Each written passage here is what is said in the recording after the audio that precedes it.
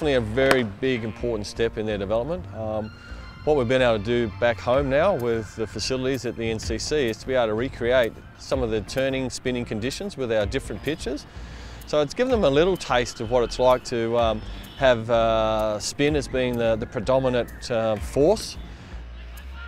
They want to be able to see if the skills that they've got ready for in Australia actually hold under pressure over here. For batters, can they sweep, can they pick length, how much is it going to turn, how am I going to play for the quicks, what length do I need to bowl, how am I going to look after this ball, will it swing, what am I going to do when the ball gets soft. And for the keepers, it's turning. What do I need to do with my skills in regards to staying low and it's going really big. How does my basic skill set react over here? So they've all got different things that they're looking for in the skill department.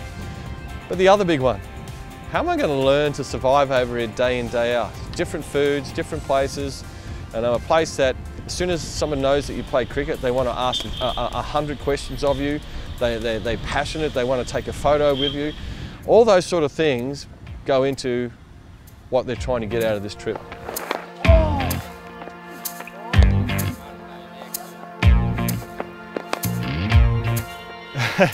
Well, yeah, it wasn't too exciting as a pace bowler to see. They were pretty dry and dusty. But once you got the new ball in the hand, it swung a little bit, but that was short-lived because once the shine gets off the ball, it makes it pretty tough for bowlers. It's been pretty big culture shock. It's interesting to see outside the hotel how things really go on in India. Saw 5 people on a motorbike on the way here. That was first shock, but it was a good training session today. It's pretty hot and pretty humid, but it was good to get into it. We had a good bowl, good bat. There's plenty of Indian bowlers here to help us out, so it was really good fun. I think just putting into practice what I've been working on back home.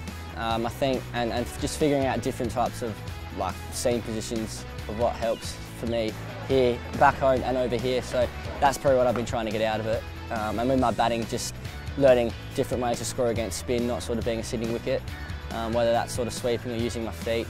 That was probably the main thing for me, what I wanted to get out of it over here. A lot more sweeping than usual.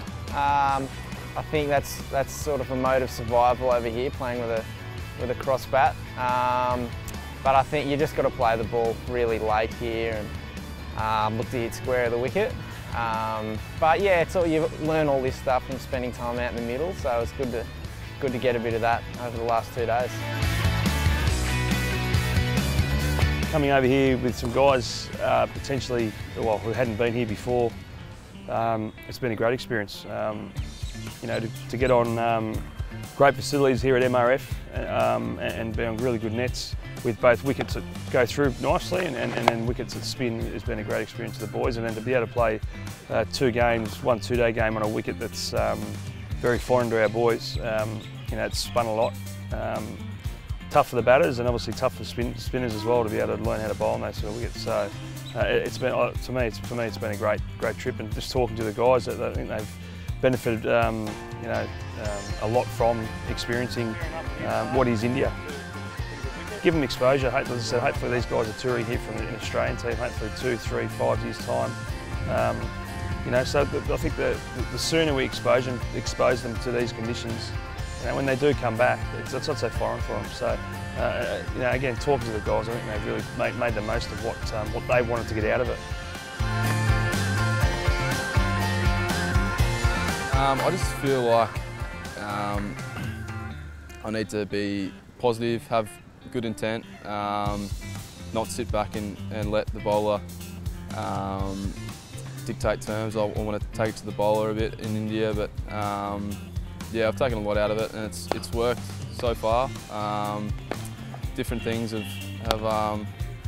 come about, but I think when I'm being aggressive against spin, it's worked for me so far. Geez, it's been great. Learnt a lot about playing spin and also fast bowling when the ball's reversing. Yeah, their bowlers are quite good in their conditions, so just learning how they sort of go about what lengths they bowl, what type of spin they bowl, and then how to play that also. So yeah, it's been a great learning experience, and a couple of games have been really good. and just learning how to, you know, how to put all those skills that you learn in the nets and stuff into action in the games.